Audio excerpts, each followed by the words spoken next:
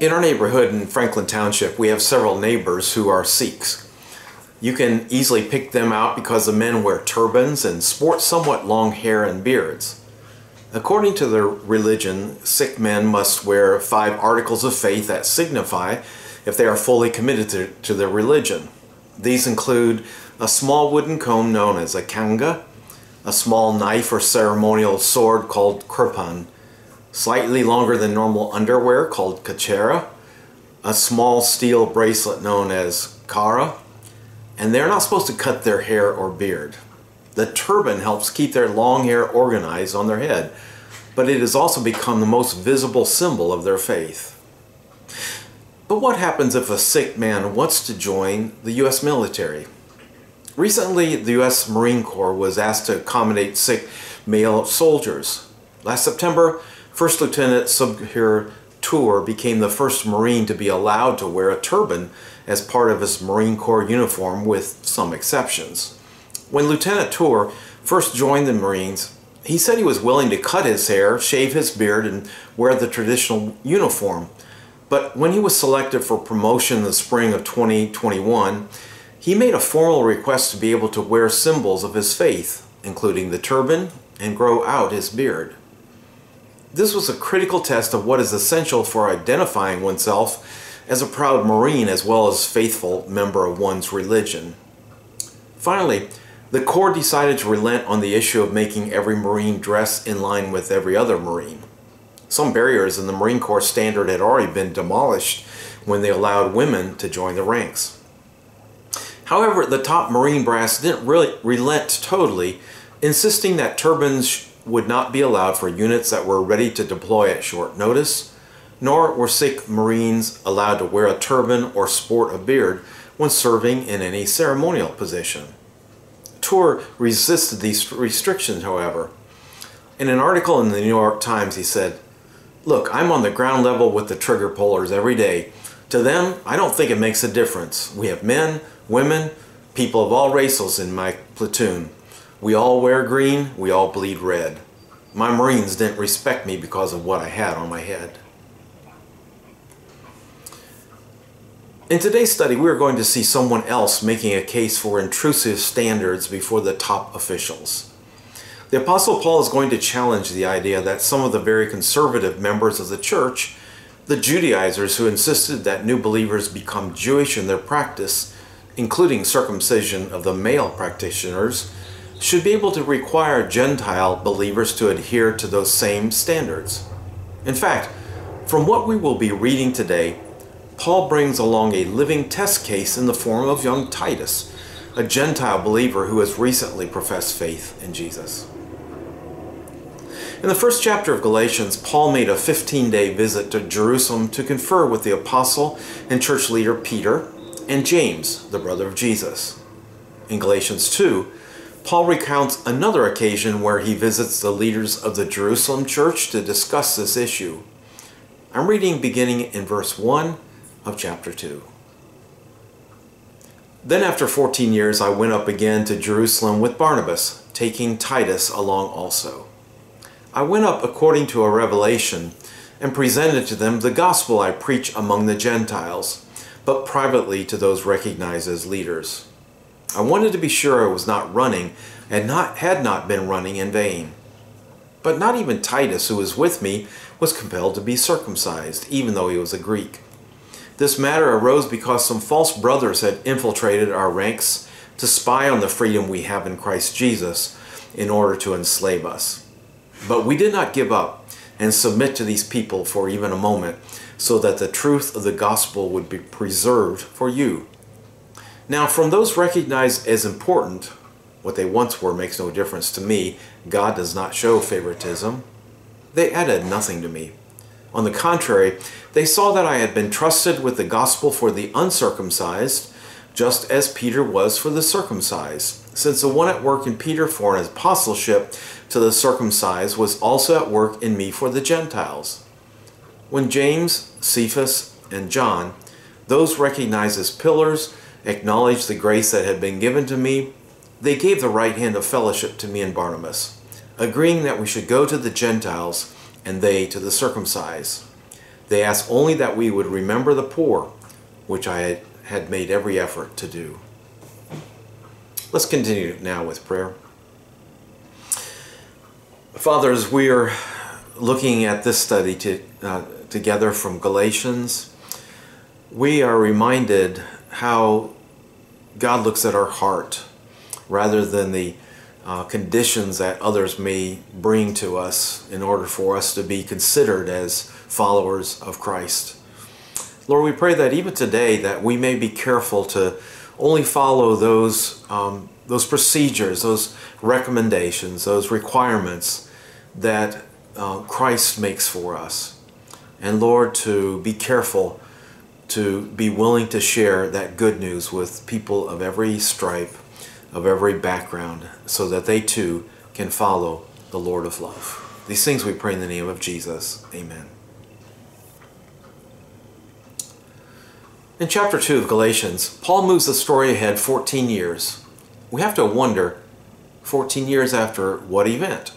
The first meeting he had with Peter and James, or after his conversion? Most scholars feel that the meeting he alludes to in chapter 2 is in regard to the Jerusalem Council, which is outlined in Acts 15. This is where the church leaders wrestled with the problem of bringing Gentile converts into the church.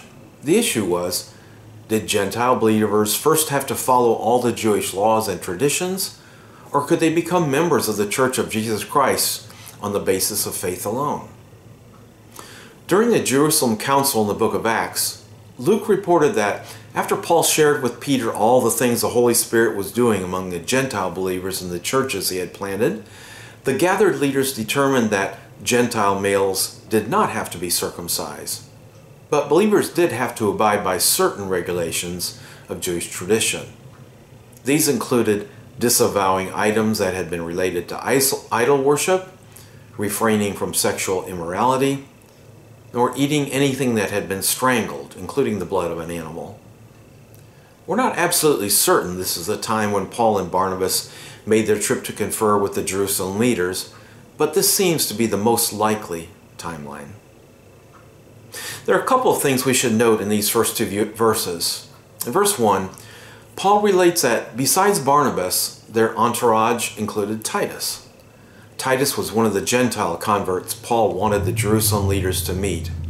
In Titus 1 verse 4, Paul even referred to Titus as my true son in our common faith. Paul evidently wanted them to hear how God was working in the life of this young man, even without being circumcised or following the other Jewish traditions. The second thing we notice is that Paul's impetus for visiting Jerusalem was not just due to the problem of the Judaizers harassing the Gentile converts, but Paul once again received a revelation from God urging him to go to Jerusalem. Paul took this revelation very seriously. God revealed his will to him through specific revelations, and in this case, God prompted Paul that now was the time to make this journey to Jerusalem. In verses 3 through 5, we see another reason for Paul and Barnabas' visit to Jerusalem. The churches that Paul had planted were mainly filled with Gentiles. God was evidently moving greatly through these people in spite of the fact that they had little previous experience with Jewish customs and traditions. Yet into their midst came some people who did care about Jewish practice. Paul calls these Judaizers false brothers. In Acts 15 verse 1, these false brothers make a case before the Jerusalem leaders that these Gentile men should be circumcised. Some men came down from Judea and began to teach the brothers, unless you are circumcised according to the custom prescribed by Moses, you cannot be saved. These men were hardcore in their belief that if you're going to be a true believer in the Christian faith, you must first follow the tradition that even Jesus followed when he appeared on the earth. This in spite of the fact that Jesus would eventually initiate a new set of religious principles for those who would follow him as Lord and Master. This was an issue which the early church had to determine. Must one first become Jewish before they could become a follower of Christ? One theologian has described the issue this way. The treatment of circumcision had become a test of the Christian faith. In historical terms, it must be decided whether Christianity is something other than a new Jewish sect. In theological terms, the decision is whether one's relationship with Christ is dependent on being under the law, or the relationship to the law is dependent on being in Christ. In verse 5 of Galatians 2, we see Paul's response to the Judaizers. But we did not give up and submit to these people for even a moment, so that the truth of the gospel would be preserved for you. This was Paul's heart. It's not about man's requirements, it's about submitting to Jesus, the Messiah, the Son of God.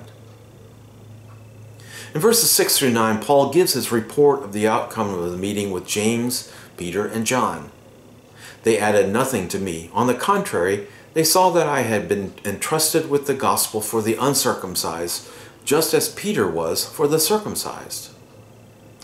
Paul goes on to cite the originator and guarantor of both his work in the Gentiles and Peter's work to the Jews, God himself. The one at work in Peter was also at work in me.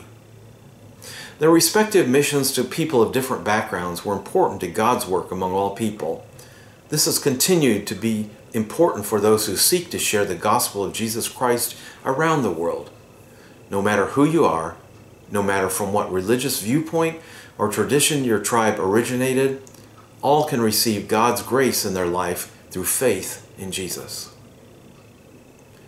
Paul recognized that the three men to whom he related at this Jerusalem meeting were considered by the church to be the pillars of the church, those whose leadership served to unify the church even as they witnessed to people of all cultures. We wonder about his observation concerning them in verse 6. The ones deemed important in the church, what they once were makes no difference to me. God does not show favoritism. Do we notice a hint of sarcasm in his tone in this aside? These guys used to be favorable to this Judaizer crowd, but I don't care about that any longer. Or was he just noting that they all used to be sinners just like him, whom he characterized as the chief of sinners? It's difficult to decide, but the important thing is that they now were all brothers seeking the same Lord to lead them in their respective leadership roles. In verse 9b, Paul points out these leaders in the Jerusalem church extended the right hand of fellowship to me and Barnabas. Whereas the Judaizers had been trying to draw a wedge between the Jerusalem leadership and the Gentile churches he had planted, Paul expressed the idea that all was good between them. He goes on to further note that they came to an agreement on their mission to their respective fields, Paul and Barnabas to the Gentiles, and Peter and the rest to the Jews. Paul presents one more postscript to his meeting with the Jerusalem leaders in verse 10. They ask only that we would remember the poor. Bible scholars have detected that the poor was a code word for the poor believers in the Jerusalem church. Paul admits that he was already on board with their request. In fact, we see from various places in Paul's letters and in the book of Acts that Paul asked churches in his realm of influence to do that very thing, collecting offerings for the Jerusalem saints. Paul mentioned these offerings in his letter to the Romans. Right now I am traveling to Jerusalem to serve the saints, because Macedonia and Achaia were pleased to make a contribution for the poor among the saints in Jerusalem.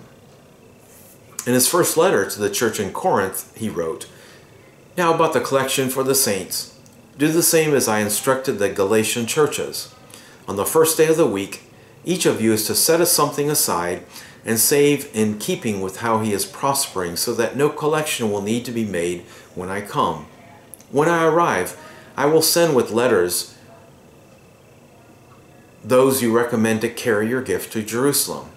If it is suitable for me to go as well, they will travel with me." As we can see from these letters, Paul's promise to the leaders in Jerusalem were not just empty promises.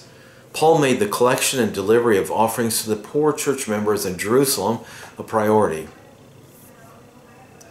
The idea that there is more than one way to handle church planning disputes is well represented in Paul's letters to the Galatians.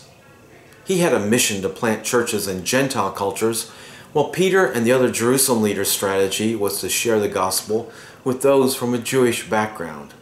They had different requirements for membership, but they still were one church focused on reaching the whole earth for God's glory.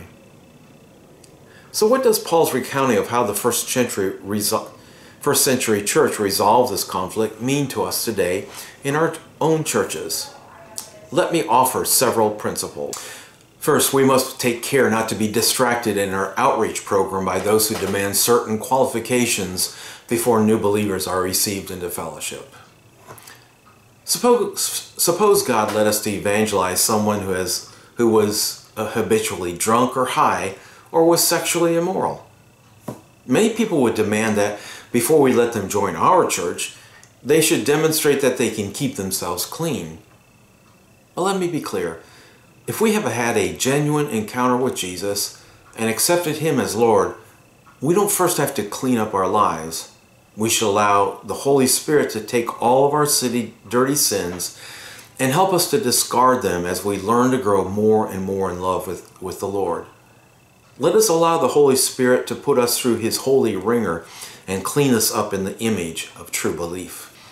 2, we should share the gospel with people to whom we have been led by God. This is a basic task of Christian evangelism. Once we are secure in our faith, let the Lord lead us to those who need to hear the good news of the gospel. Sinners have many more prospects for the gospel than do faithful church people. That's just the way it is, so let's be aware of the Holy Spirit working in our lives, prompting us to take this glorious gospel to God's prospects, just as we had ourselves been led to the gospel of faith. 3, we should listen to the leadership of the Holy Spirit in all our church matters. It's not just the early church that has problems with church fellowship matters. Today's church also has many people who would like to lead the church in certain matters they think are important. Let's only focus on people who are like us. Others proclaim, no, we should take the gospel to people who aren't like us. Some insist we should celebrate the Lord's Supper every Sunday, but others say, no, once a quarter is enough. Only men who have been married to the same woman can be a deacon. No, even if a man was divorced before they became a believer, if they've stayed faithful to their current wife, then they are allowed to become a deacon. All these are matters with which the church has had to wrestle. But let us learn the lesson that Paul and Peter learned. God may want you to think in new ways about reaching the world for the gospel. 4, we should care for the poor in our community. This is a command that every believer should remember. There will always be the less fortunate in our community. Widows, families where the parents are unemployed or underemployed, homeless individuals, people with high medical bills. Our church gives a percentage of all the tithes and offerings that people give every Sunday to local ministries that reach those in the greatest need. We give to both the Hope House, which provides clothing and household goods at low cost to homeless and low-income families, and Love in the Name of Christ. I volunteer every Friday morning at Love Inc., which receives calls from people in need who have been referred by a church, a local agencies, or some other organization. We help line up resources for those who call in, providing money for a family behind on their utility bill, working with one of our volunteer handymen to build ramps for seniors in wheelchairs, and always offering prayer to the ones who call in. Love Inc. also works with individuals or families to learn how to budget the resources they do have. But each one of you may find other ways to help the poor and needy. Be careful, however. Don't just hand out money. Work with churches and agencies which have a track record of helping those in need without making the individuals dependent on handouts. We prefer to give them a hand up instead. Much of this study today may have seemed irrelevant to you, yet I hope I have pointed out some practical ways that you might respond. Are you regularly sharing the gospel with people without hope? Are you listening to the Holy Spirit as He leads you in making personal decisions? We certainly need that same wisdom as we make decisions as a church. Are you in tune with the needs of the poor and unfortunate in our community? May God make you sensitive to what He wants to teach you today.